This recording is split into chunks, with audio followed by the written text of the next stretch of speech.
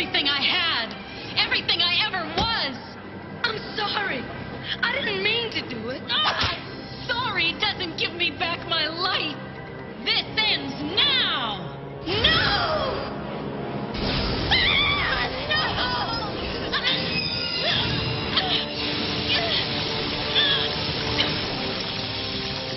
I'm sorry. I'm so sorry. Welcome, everyone, and welcome to another episode of GospelX, the Gospel according to the X-Men.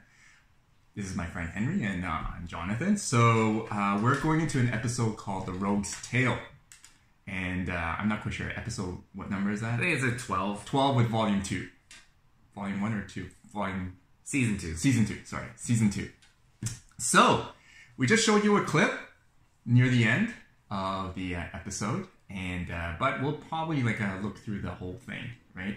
So Henry, you first. What are the highlights of this episode? And what are some things that we want to focus on today? Well, I think the main point of the story is that Rogue, she did something wrong. She wronged this person, Miss Marvel, Avengers, Miss Marvel, Captain Marvel. Different Captain Marvel. Not Shazam. Regardless of, so this is regardless of whether she was forced to, no choice, but she did it. She did it. She injured this person. She held on to her for so long that she absorbed all of her powers. Hence, that's where Rogue's flight super strength came from Ms. Marvel. Yeah. And didn't know that, by the way. But in the process, she actually absorbed her consciousness inside of her and left Miss Marvel in a comatose state in a hospital room. So throughout the episode, at the beginning, she's haunted by the visions of this woman because Professor X, in order to help her to not be tormented, had her forget that entire past. Put it in the box and take it away. Trauma. Lock it away inside of her. Yeah. And now she's seeing visions of this woman manifesting again, and that's tormenting her. Yeah. And she realizes and finally remembers that it was what she did to Ms. Marvel that's causing this woman to appear. Yeah, and then throughout the whole episode, it was about her journey through her guilt.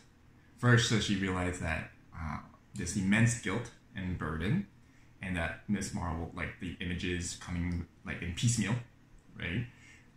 Then it continued to grow, and then to a point that she goes in AWOL. Yep, she leaves. She doesn't know what's happening to her. Yeah. It climaxes to this inner psychic battle between Rogue and Ms. Marvel. And Ms. Marvel is her consciousness is fighting against Rogue, and all Rogue can say is she's sorry. Yeah. She's sorry. She genuinely feels remorse for what she did to this person. Yeah. And so, and then what happens right after that? How did it, and now we showed you the final part of this episode. What was going on there? I think that what happened was Rogue was able to reconcile her past, her guilt, and move forward with it. She finally recognizes where that guilt has come from, whereas before she kind of locked it away and kind of forgot about it. Didn't know. Kind of lost its origins. Yeah, a lot of people, when they wrestle with guilt, they wrestle with those inner demons that come about because of that. And usually we only wrestle the parts of the what's manifested. Yeah. The symptoms. Never the inside of what's really going on. Rogue is literally wrestling with a demon of her guilt. And if we go to the very end of the episode, she apologizes. She wishes that it never happened. Right.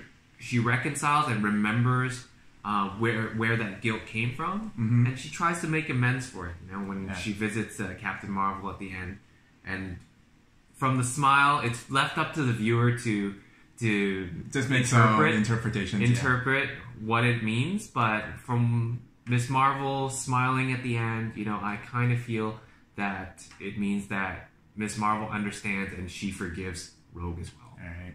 So to our viewers out there, so when I'm sure that all of us have felt guilty before, and some of us are still in the midst of guilt from past whatever circumstances we did to others, right?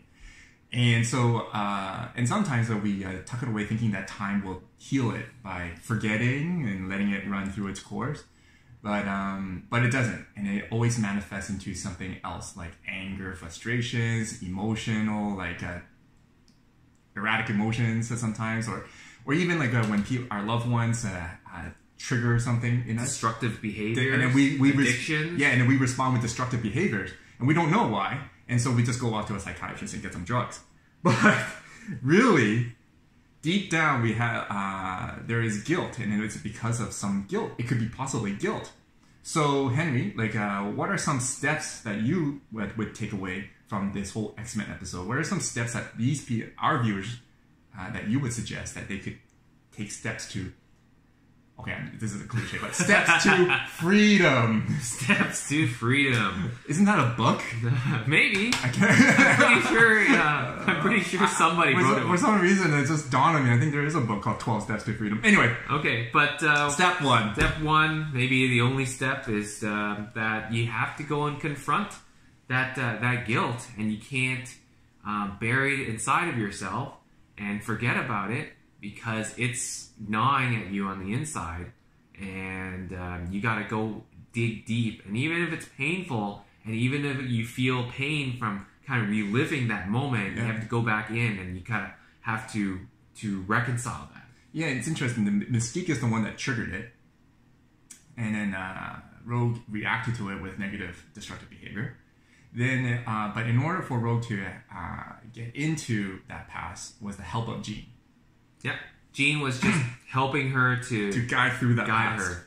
So it's interesting for our viewers and for ourselves. One lesson is possibly that it's very important to have a trusted friend, or a person at least that you trust, that can guide us through that past. Sometimes you can't deal with it by yourself, on your own with 1 liter of Jack Daniels. Yeah, you just can't do that. Right? You need an outside perspective to help you through it. Right. Okay. Jack can't help that. So that's the step one, and so probably the only step, you think? I think so. Yeah. Like from this episode, I mean, we could talk about guilt forever, right? There's a different method of for everyone, but I think step one is to you just have to recognize and just trust that whole process, at least the process begins, the process of healing, steps into freedom. And I think for me, my takeaway is the ultimate principle is that time does not heal it. Time doesn't heal. Time does not allow us to forget things. We think that, if we could just leave it away, tuck it away, it'll just kind of deteriorate and decompose. But it doesn't. And so all it takes is one trigger. It could be a Mystique in your life, or even just a loved one or a child that misbehaves. Suddenly it just clicks on again, and then we get into a destructive behavior again. Anywho, thanks again for watching another episode of GospelX. This is Henry, and I am Jonathan. Till next time, have a blessed week.